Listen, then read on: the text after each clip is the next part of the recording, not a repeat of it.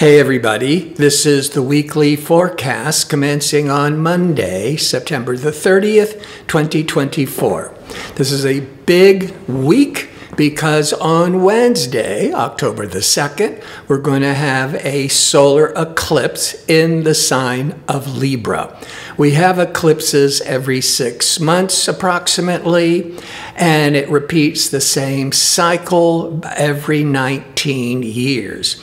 This solar eclipse is at 10 degrees of Libra, and if you have any planets within 3 or 4 degrees other side of 10 Libra or opposite 10 Aries, that eclipse will be putting a real emphasis on what that planet represents. If it's Venus, it's love. If it's Mars, it could be energy, Jupiter, abundance, etc.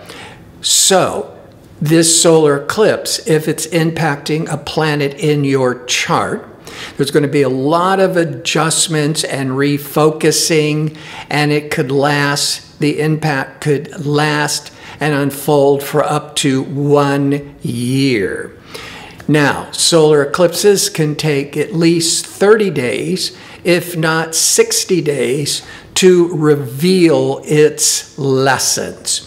And this new moon solar eclipse on Wednesday, because it's conjuncting communication Mercury, brings a powerful reset in communications, Mercury, relationships, Libra, and peace and harmony for the world, hopefully.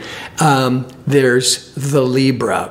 It is going to encourage profound shifts in how we express our thoughts and connect with others, sparking fresh dialogues and new beginnings over the coming weeks and months. But before I get into this, the day-to-day transits for this week, if you enjoy these kinds of videos and would like to see more of them, click like and subscribe. And don't forget to click on the notification bell so you can receive the latest postings. And if you go into the description box underneath the video, you'll find direct links to book an astrology reading or to check out my 2-question offer. All right, let's start with Monday, September the 30th. The moon, that's always sets the kind of the general public tone, is in sensible, work-oriented, practical Virgo. It's a good sign to start the new work week. Mercury, decision-making Mercury, which happens to be the ruler of Virgo, but Mercury is going to be aligning with the sun. So the sun is putting a major spotlight on Mercury. Lots of discussions, brainstorming ideas, learning, negotiating, all that mercurial energies of restlessness, and a lot of like brainstorming ideas. It's going to be a very mentally charged day. On Tuesday, October the 1st, the moon continues for most of the day in practical, analytical Virgo. It's going to be in opposition to the moon, or to Neptune, around noon, maybe 11 to 1 p.m. Pacific time. And that can bring in a lot of emotional uncertainty. But because it's also at the same time in the best flow of energy to profound Pluto that wants to go deep through, really tap into our feelings on a very deep level, then the Neptune that could bring a little confusion because it's great with Pluto, this could be a really intuitive time. So this would be around late morning, early afternoon Pacific time to trust your gut, trust your hunches. And at 3:20 p.m. Pacific time, now the moon leaves analytical Virgo and goes into emotional a harmonious, relational Libra. And then on Wednesday, late morning, Pacific time, is the peak to the new moon solar eclipse. Eclipses are just new moons. We have a new moon every month, pointing out to our priorities are being directed, trying to bring in new energies, new focus. But when it's an eclipse every 6 months on the new moon, it's like a new moon of new beginnings on steroids. And with the emphasis on Mercury, there's a lot of ideas and conversations and curiosity and restlessness. But the other big thing about eclipses, the general rule of thumb, is the week before the solar eclipse to the week after the solar eclipse is when you should not be making any life-changing decisions. Because with eclipses, it's a darkening of the light. You may not have all the information, and things might abruptly show up. And if you had committed and promised something, and now you have to change your mind, that could bring in a lot of unsettled energies. So just kind of like sit with the energy for the rest of this week, give it a good 7 days to kind of get a feel of where you think you want to, what path, what ideas, what decisions you want to embark on. And if you have planets, as I said, around 10 degrees of Libra or opposite 10 degrees of Aries, whatever that planet represents, that's going to be the main focus of the eclipse for up to a year. On Thursday, the moon is continuing in fair-minded relational Libra, but it's going to be a trine or in harmony with generous, expansive, optimistic Jupiter, mid-morning Pacific time. Now, you could be feeling very emotional, that's the moon, very upbeat and optimistic with the Jupiter. But this could also be very favorable for thinking about travel plans, that's Jupiter, educational plans. On Friday, the moon is still in fair-minded Libra, sociable Libra, but about 4:23 a.m. Pacific time, the moon enters into Scorpio. Scorpio in Libra, the energy could not be different, because Libra is very sociable, fair-minded. How can everybody have a win-win situation?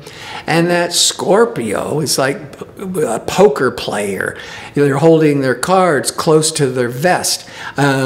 Scorpio is very introspective. It's very private. It's very intense. Can be secretive. But Venus, the planet of love and art and finance, will be trining or in harmony with structured, pragmatic Saturn. So, Venus trining Saturn for the day, it's a very good day for business, or starting a new job, or investigating new business ventures. This is good for making financial plans that could be very solid for a long time. Love, when it's in harmonious with Saturn, Saturn gives permanency. It gives more stability, more security.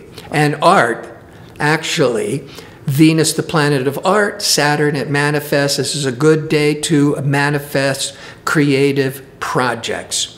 On Saturday, the moon continues in Scorpio, that passionate all or nothing energies. But by late morning into early afternoon, Pacific time, the moon is going to cross over loving, harmonious Venus. So emotionally, the moon is really tapping into these loving, creative feelings. Venus, this is really favorable for discussing your relationship with your partner or with your friend. It could also be, or you could be, because we're Saturday, this could be a great time for a gathering with friends or starting to connect with friends to maybe set up plans for that Saturday night. By mid-afternoon, Saturday, Pacific time, now the moon is in harmony with ambitious, assertive Mars. It could be very busy, accomplishing a lot of tasks. And communication, decision-making Mercury for the day will be in a hard angle, a square, to Mars. Now, the mind, Mercury, could be really fired up and going on overdrive with ideas. But you got to be careful with the square. You could be too irritable, too impulsive, making rash decisions. You might be more anxious, more argumentative. So with that Mercury-Mars, it would be, and we're going into a Saturday evening to enjoy yourselves, hopefully, that you maybe want to center yourself through exercise, through meditation, through breathing, deep breaths, to calm the body so you're not feeling so anxious and making snap decisions. Sunday on the 6th, the moon continues in passionate Scorpio, but by mid-morning Pacific time, it's going to be in opposition or confrontation to unexpected Uranus. Moon Uranus can indicate a time of emotional excitement or emotional upsets. Can be good with the moon in Scorpio, can also be impacting habits.